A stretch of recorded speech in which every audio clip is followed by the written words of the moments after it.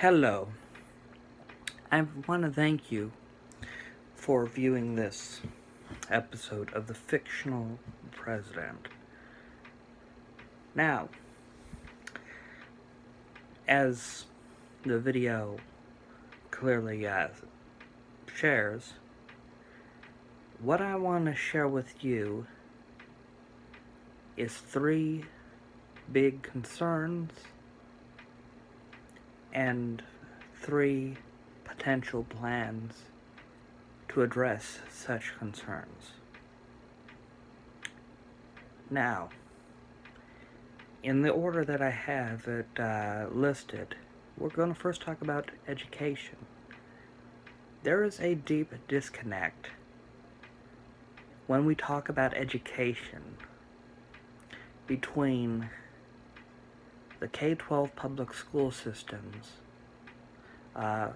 safety nets, and the social services for certain special needs populations. And in this administration, not to put too negative of a spin, there is a concern about certain adult protections. One of the biggest things fiscally we can do is create proactive programs and services to meet these needs, because the impact of these certain handicaps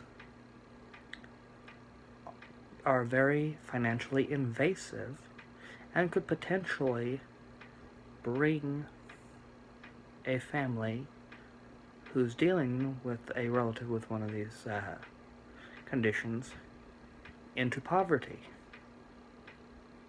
Not only that, the right programs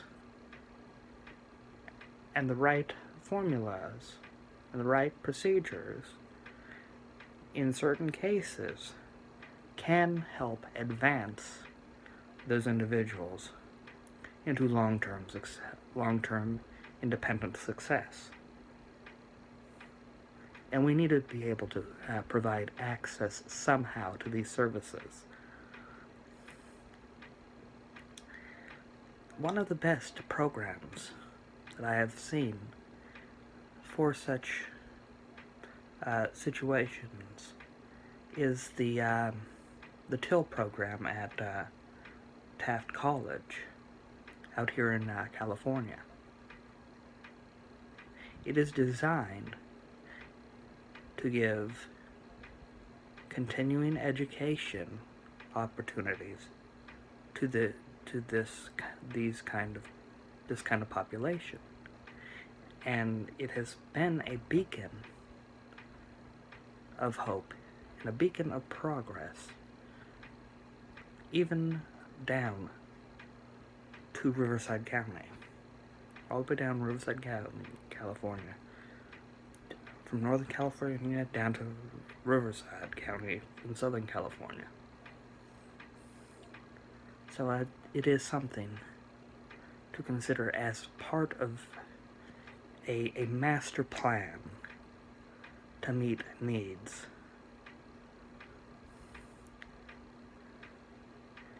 And we cannot just talk about this area without addressing an economic and a health component to such. We must encourage healthy living, not just independent living, but healthy living with these people, and work within our communities to figure out economic partnerships to assist in economic growth potential. Because not everyone who goes into a program like this is destined to remain in an institutional institutional setting. We must like we do in the K-12, have individual education plans, IEPs, have something similar in the adult spectrum with this kind of population. It becomes more difficult in that we also need to be informative toward our community partners. Our community partners, such as businesses, nonprofit organizations, religious, faith-based organizations, educational institutions, and so on, about the plan. Now, that is a big component to where we are lacking in our education situation. We are also lacking in regulatory reforms to limit abuses by for-profit colleges and universities. We have to do something about it. We have to ramp up regulations, because this is where a large portion of our current debt comes from, is defaulting on government-backed student loans. And those are extremely hard to get out of. Now, we may think our loan system, our fiscal things, and when I talk about this education, I'm talking about everything at once, but this is just education. We need to reform our education system for the 21st century, and these are thoughts to do that. But then we get to health.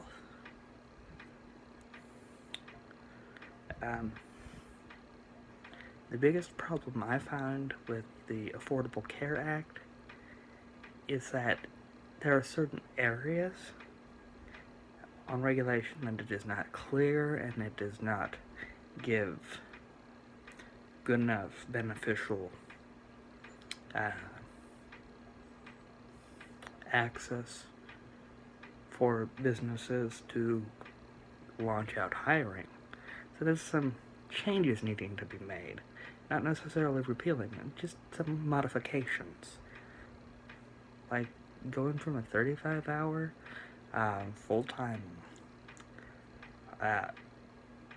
week label to a 40-hour is one change that needs to be done. 2, we must clarify the expectations of the exchanges that are under federal participation, also giving access to grant backing. This is a big issue that I have with it. I'm not some random person saying that we can't do something because, oh, it's against our ideals. My ideals are actually trying to find things that work, that actually are beneficial in the long term. But then we get to economics, our economic situation. I know I didn't spend as much time on economics, on health as you'd expect, but here's the landmark thing that I want to do, is I want to have the regulatory reforms that were in Glass-Steagall re-implemented, and that will drive bankers wild. Because when we got our market collapse and so forth, it was because that was repealed, that was taken away. We need those protections back. We need to implement them again. We need to revert back to such protections. It's fairly plain, it's fairly simple, but when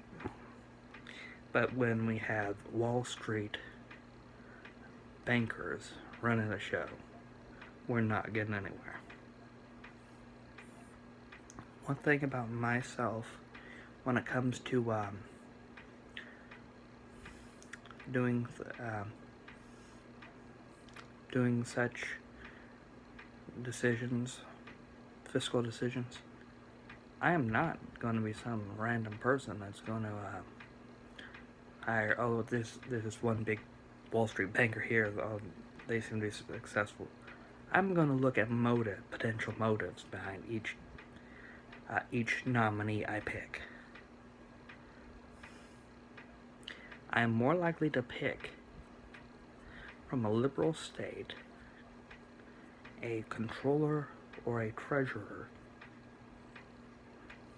that comes from a completely different industry from the financial sector that has served in the state for a good, wonderful amount of time, and I am just going randomly to a banker.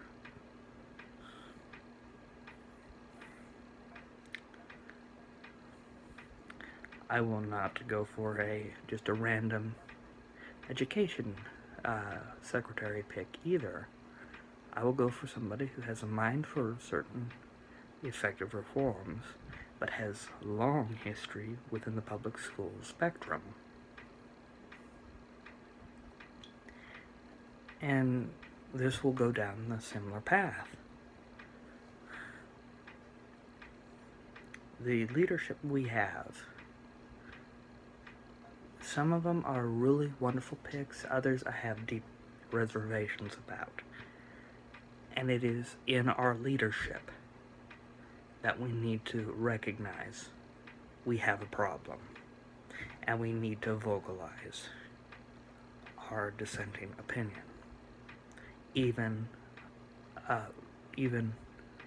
Republicans who are concerned about the direction must stand up and voice concern. I thank you for your time. I hope you have a nice day, and I will talk to you again later.